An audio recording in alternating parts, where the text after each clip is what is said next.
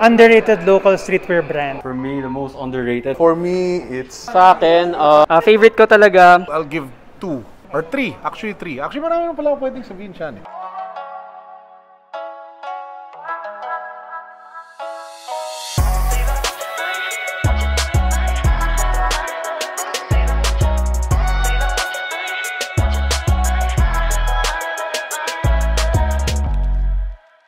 What's happening, everyone, and welcome back to my channel. My name is Dani, also known as Street by Dani, and if you love sneakers and streetwear, then this channel is for you, so make sure to subscribe. Alright, so for today's video, I'll be going back to my local streetwear roots kasi it's been a while since I posted a streetwear video content, diba guys? And today, I'll be going to 2 sneaker shops and I'll be meeting some of my sneakerhead friends. At dahil streetwear content to, I'll be asking them kung ano ang sa tingin nila ang isa sa mga underrated local streetwear brands here in the Philippines. And after that, I'll be rounding all of their answers and I will make a list kung ano yung 10 na most underrated local streetwear brands. I also asked sa aking Instagram story. So, sa mga sumagot, thank you so much guys for answering. So, let's go!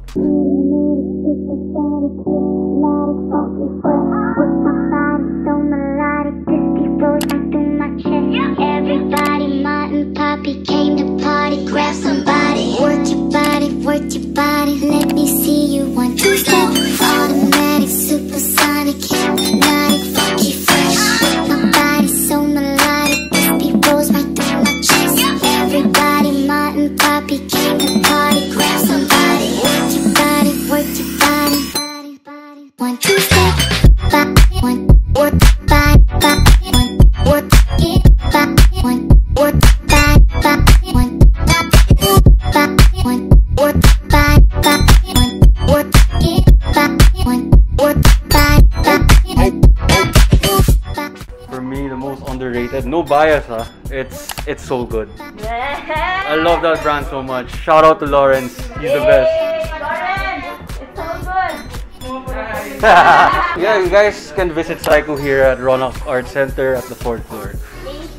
Thank you. For me, it's Secret Fresh. Kasi very ano sila eh. Ang dami nilang collabs, tsaka quality yung mga kino-collab nila na brands. Alright, thank you, Lawrence. Thank you, Dan.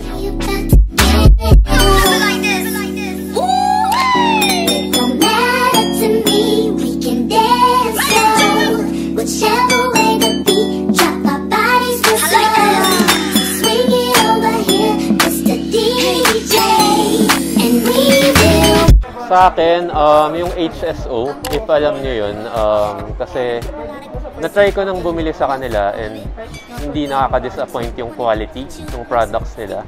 If you like something na yung kakaiba yung cut niya, kasi may sarili silang cut doon sa mga shirts nila. Yun, sobrang okay siya. Yung price range niya, sobrang okay din. Budget friendly siya para dun sa stuff na makukuha mo in return. So yun yung sa akin. Alright, thank you, Lawrence. Bye-bye.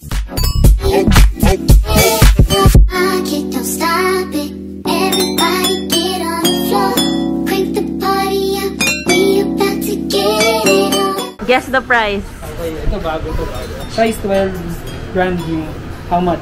Mga 15 na siguro. 15? 12. Swak yung kay Dani, size 12. Ay, tapos 12,000. Nice! Civilist Nike SB Dunk Low. Brand new, size 11. 60 ikaw. 40. 35. Ah! Nice to. Ayan, bibili. Nice to. Bibili na yan ni Jay. Nagbudol na sa Seth. Ito, size ko to. Museum exclusive. MCA. Museum of Contemporary. Ibang museum. Basta museum. Brand new. Hindi. Used. Size 9. Joke, brand new pala to. Siguro nasa 250. Small naman 200. 95. Ay, malapit. Para sa akin yung kay It's So Good. Kasi yung parang sa mga sneakerheads katulad ko, nakaka-relate sa mga t-shirts. Saka yung quality on point talaga. Tapos very versatile yung mga damit. Bagay sa mga oversized katulad ko. Saka yung mga message sa ano, nakaka-relate talaga. Kaya nakakatawa sa atin. Thank you, Karen. Let me holler at you, you so hot, hot, hot, hot. You think I'll be hollering if you not look around, said he been around. Down is in the spot. I got money on me. I think hindi naman masyadong obvious, no? Pero favorite ko talaga si Gunner. Shoutout to you, Boss August. Mag-release ka pa ng maraming designs. I love yung vintage na effect nung t-shirt. And yung fit niya sa akin maganda. Actually, yung The No Good Crew. Yun yung brand ng kaibigan ko from Cebu, kay Chad Nimor. Kapatid ng Automatic. Yung kanyang focus ngayon is yung quality ng materials used, and then yung yung pagkatahi, etc. Yun yung kanyang focus. Saka yung fit. Medyo hindi siya yung super streetwear, more feel ko nagpupunta siya sa workwear, streetwear. I mean yung ganong klaseng style. So yun. Thank you, Jay. Underrated local streetwear brand. Siguro I can mention a couple of streetwear brands that I know of. From the top of my mind, merong brand akong na-discover late last year, yung Swanky. This is a Pasig-based brand. Tapos, another one is yung favorite brand ko, kasi friend ko yung may-ari niyan, Deadstock Manila. Hindi siya active ngayon sa pag-release, pero I've been supporting him since 2014, kung first niyang mga releases. And since nasa unbox tayo ngayon, unbox renewals, i-plug ko na rin si, this is one of the renters. Ayan, this is Matt Lee brand. Very minimalist lang siya. So yun. Siguro I'll give 2 or 3. Actually 3. Actually marami pala ako pwedeng sabihin siya. So yung nag-introduce sa akin to local streetwear, hindi sila DBTK or the more famous ones. It was actually a good friend of ours, si Rabi. So yung Above the Ankle. Siya yung makulit na humatak sa akin sa mga events. Inikot niya ako, pinakilala niya ako sa mga sneaker shops. So that will always be like a very special brand na it's very personal to me. Second would obviously be, di ko alam if it still counts as underrated kasi sikat na siya, pero syempre Secret Fresh, diba? Idol natin si Biggs, iconic naman siya, and how he's trailblazed like streetwear in terms of yung how he does it, like partnering with getting licenses, doing massive collaborations, I think has paved the way for a lot of other local brands. So he kind of set the stage and showed na you can professionalize it and really turn it into a solid business. And lastly, of course, support your own, di ba siya? Snk Atk, di ba? So, shoutout kila Salm, tsaka kila Dwight. I really like them kasi they're very unique, di ba? With the techwear angle. Yun nga lang, ang hirap mag-techwear sa Pilipinas, daming layers, pero at least nagagawa nila ng paraan, di ba? Kasi you can actually do techwear even in warm weather. So, yun, if I were to sum it up ako, yung tatlong yun. Tsaka shoutout, of course, sa It's All Good. Alright. Sige, thanks, Sir Carlo.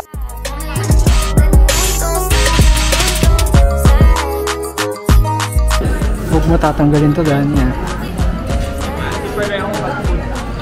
Seponair takes over. Kala mo vlog ko no?